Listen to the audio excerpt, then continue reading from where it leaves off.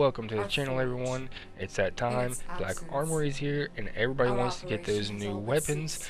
So for this video, I'm going to show you what I did to get the machine gun done, and the fastest way I thought would be to actually get that stuff filled out.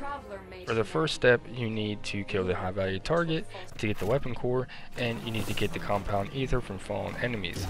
Now the best place to do this will be on the outskirts on the EDZ. You want to spawn in on Trustland and head over that way. Now once making your way to the outskirts, you want to head towards the broken bridge down in the bottom right corner of the EDZ map. Now this spot here, where I'm at now, this is actually going to be the location of where the high value target spawns. But once you get here, basically you just want to kill some fallen. You need 25 of them to get your compound ether. Now it doesn't matter which high value target you kill in order to get your core, just as long as it's one of the new ones. And I go to the outskirts to do it because you can get the fallen as you're waiting for the high value target. Now in the bottom left hand corner of the screen where you see a Forged Saboteur has spawned, you know the high value target is coming. Now in order to kill this high value target, these little blue orby things that's kind of floating around it, you need to kill them to drop the shield. Then once the shield's down, you just lay everything you have into it. Now if you stop damaging for a while, his shield will come back and you'll have to kill those things again. Now this guy is pretty healthy and he does take quite a bit of damage, but if there's a couple of you guys there, it should be pretty easy. Now once killing him, these chests that are sitting here, this is where you're going to actually get your core. Just shoot the blue things to drop the shield and open one up and you'll get your core. Now it doesn't matter which one you get, there should be 3 of them spawned around the area, just either one will work for you. Now the next step is going to be power weapon hive kills and power weapon multi-kills. Now there's plenty of people that have been trying to do this on the escalation protocol, which it's fine, but there is way too many people trying to do it at this time.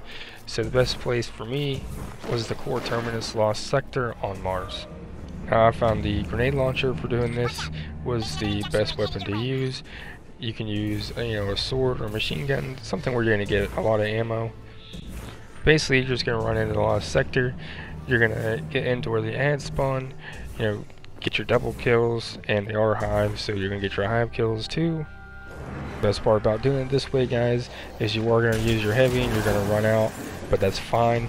When you're out of heavy, all you have to do is go back to orbit, spawn back in, and then go through the lost sector again, and just rinse and repeat until you have all your multi-kills and all your hive kills. Now each time you go to orbit and then you come back into Mars, you will spawn again with heavy.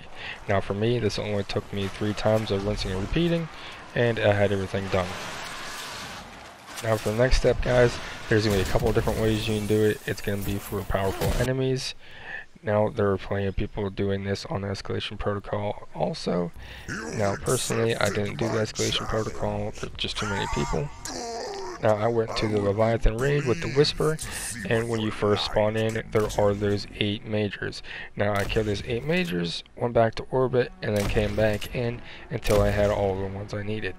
Again, doing it this way, you don't have to worry about heavy, because you're going to kill these first ones, and then when you go to orbit and come back in, you're going to spawn back in with more heavy.